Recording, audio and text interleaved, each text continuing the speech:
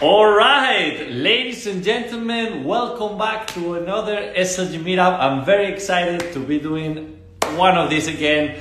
It's been an interesting summer, but today we have with us Jennifer Farrell. She is a celebrity interior designer and TV host, and she's been doing such incredible job with some of the most remarkable homes in California. And she's gonna be telling us about also the great appearances that she's had in the shows such as Find Me a Vacation Home, Behind the Gates, and Most Amazing Homes.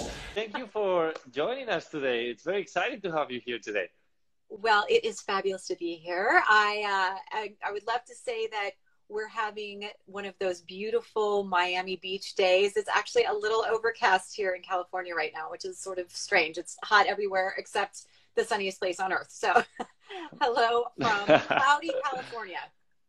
I gotta tell you though, you are always looking fabulous. I don't know if it's Alvaro, that is not the a true lighting, story. Instagram. I swear, every time I see you on the camera, you look fantastic. So it is a pleasure having you here. And it's very interesting because everybody gets so excited when we talk about interior design, especially when we incorporate the word celebrity. You're a celebrity interior designer and also TV host for some of the, I guess, most engaging shows when it comes to interior design. So tell us a little bit about yourself. I'd love to hear that the shows are engaging. Thank you for that. So, you know, there's two parts to my world where I have an interior design firm, Jennifer Farrell Designs, which has been around for 20 years as of this year. And which is crazy. I'm only 24, so how can that possibly be true? And then I also host and design. Alvaro, you're not correcting me on that one. And then I host and design on television shows. And so I have had the luxury and privilege of going in some of the greatest real estates really in the world. And, you know, we have beautiful homes in Miami. We have beautiful homes in Southern California. You and I are very lucky that we get to hover around some of the great real estate and the real beautiful homes in design right now. And so I get to ride both sides where I'm creating design and then I'm also exploring design in real estate on my TV side. I love it. And I see that you're always showcasing some of the most remarkable properties in California by the hand also of some really successful and mediatic real estate brokers. I've seen you with Sally Foster and some other people from the $1 Million Listing Show. So how fun is that? It's really fun. You know, James Harris and David Parnes and Sally Forrester Jones and Kofi Narte and Aaron Kerman and Stefan Pompoli. I always mess up his last name. Sorry, Stefan. But, you know, I get to work with some like mega agents.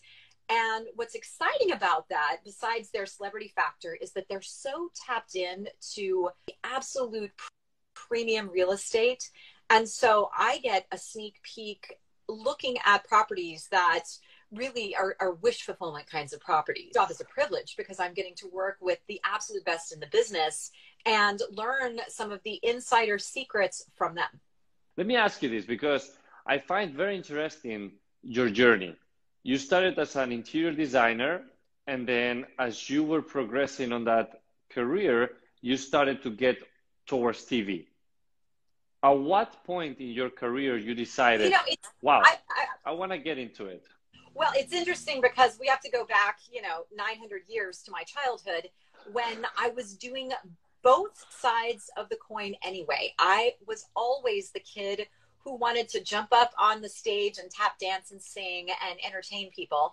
And then I was always the kid who was, you know, building Barbie houses, and I would put wallpaper on the walls and I put carpet and make little curtains. So there were two sides of me always. And then when I went to college, I went through an undergraduate theater program at the same time I was going through a graduate design program. And everyone's like, you have to pick a job. You can't do both. And interestingly, that turned out not to be true. I had a really lovely balance over the last 2 decades of my career where I launched Jennifer Farrell Designs in 2001.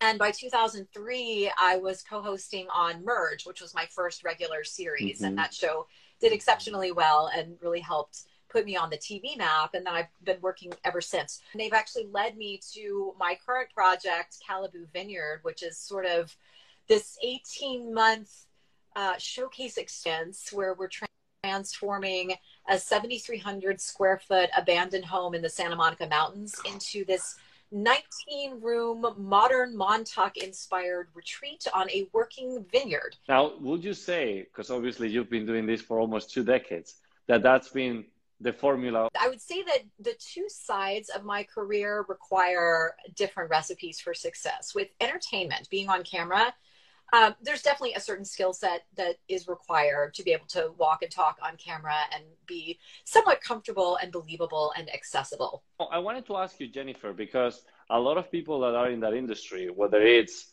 as a developer, as a real estate agent, interior designer like yourself, and they start seeing these shows, right? Shows like the ones you have going on, or the famous Selling Sunset or $1 Million Listing.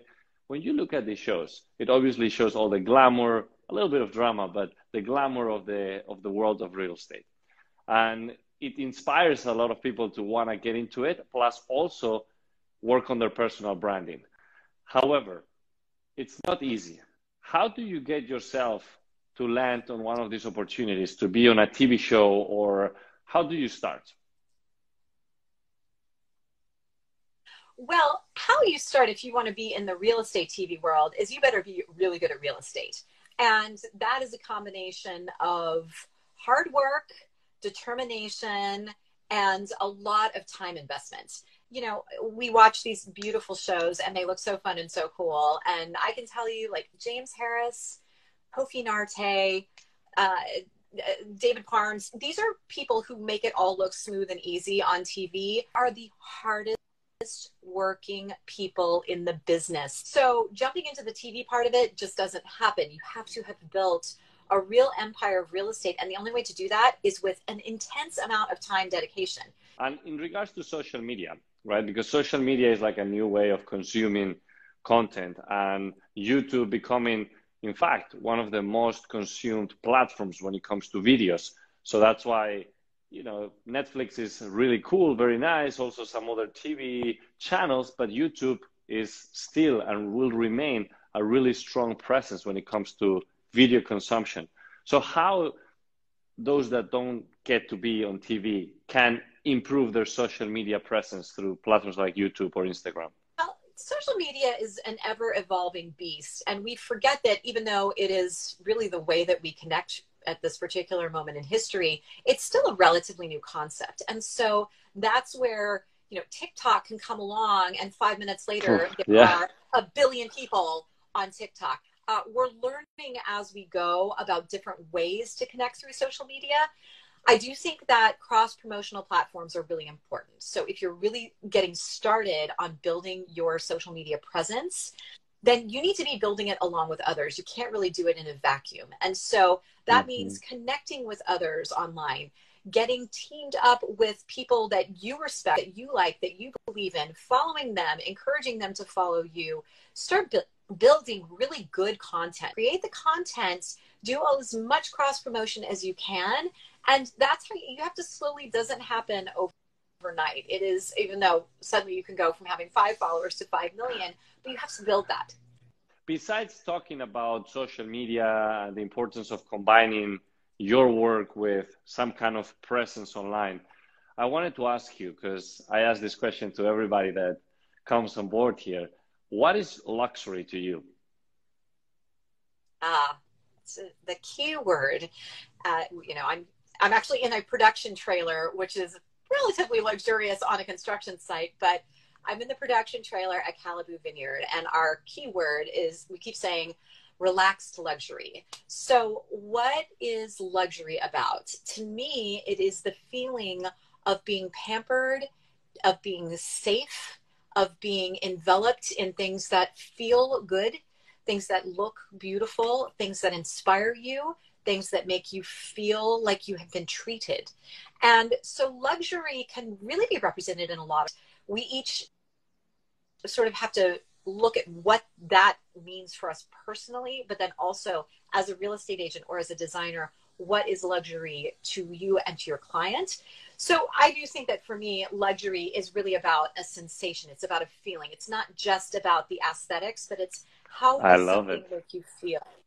Yeah. A feeling, and relaxed luxury. You know, it's the first time I hear that, and it's a great concept. I'm gonna keep it in mind for sure, especially for those that live in crazy luxury. Relaxed luxury. You know, it's about your feeling. It's all good.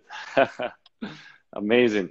Well, look, Jennifer, you've been phenomenal, and you've been sharing so many interesting points when it comes to interior design, also TV, how to work with celebrities, but also most important, how inspirational you are. Is there any key ingredient that has helped you become the woman that you are today? Well, thank you for saying that. I think that the key ingredient on success are timing, talent, and tenacity. I've said that for 20 years. The three T's. I think in any career, you have to have all three. You've got to be in the right place at the right time. You have to have the talent to back it up. And then you have to be tenacious. You have to stick with it. I think for me, the one thing that I try to emulate in my TV career, in my design career, and just on a personal level is being respectful and kind. Respectful and kind. Two of the most important words on the planet. We sometimes throw them around loosely. I talk about them every day. People ask, what do you want the most? Kindness. Be kind to each other. Be kind to the people around you. Be kind to strangers. Be respectful. But be kind and respectful in your work, because everybody's working hard. Everyone is trying to get their job done. And so kindness and respectfulness, not just with clients, but with the 20 people who are running around Calibu Vineyard in the background right now, watching our drywallers and our tile installers and our cabinet makers. Everyone's got a full-time job. And so kindness and respect, I think, are the things that I really want to hang on to, both in my personal life and my career. Amazing. Thank you for sharing that. I feel very deeply that one, and I agree with you. So those are excellent points. And, before wrapping this up, because I know you're also really busy and I'm respectful of your time, I wanted to ask you, if somebody wants to tune in to watch your shows and see what's going on the Calibu Vineyard or anything else that you're doing, which is a lot, where can they find you? Well, I would love for everyone to follow the transformation of Calibu Vineyard. You can follow on Instagram, on Facebook, and at our website, calibuvineyard.com. That's CALIBU, because we're halfway between Calabasas and Malibu. So follow along with Calibu Vineyard as the transformation unfolds over this next year. And then you can watch my shows, Most Amazing Homes and Find Me a Beach House, which is my new show. Those are on AWE, the Wealth Network. And then you can also watch our Calibu Vineyard show on Tice TV, which will be streaming live next year. Wow. We are not going to get enough of you. It's going to be all day long, but it's exciting because what you're doing is phenomenal. And I find that all these shows so entertaining and especially very inspirational to see how you can take something that has a lot of potential into amazing. So thanks again for being here today, Jennifer. Congratulations again on everything that you're doing. Is there anything else that we didn't discuss that you would like to say before we say goodbye? Be sure to follow our luxury group. Enjoy Alvaro and all his brilliance. And we'll see you guys on every real estate show. Oh, wow. You're the best. And if you ever make it to Miami, please let me know, because there's also a lot of opportunities over here. And by the way, I'll be going to California in the end of October. So I'll let you know and hope to see you soon. Perfect. Vineyard for a glass of rosé, and we will stroll through the vineyard.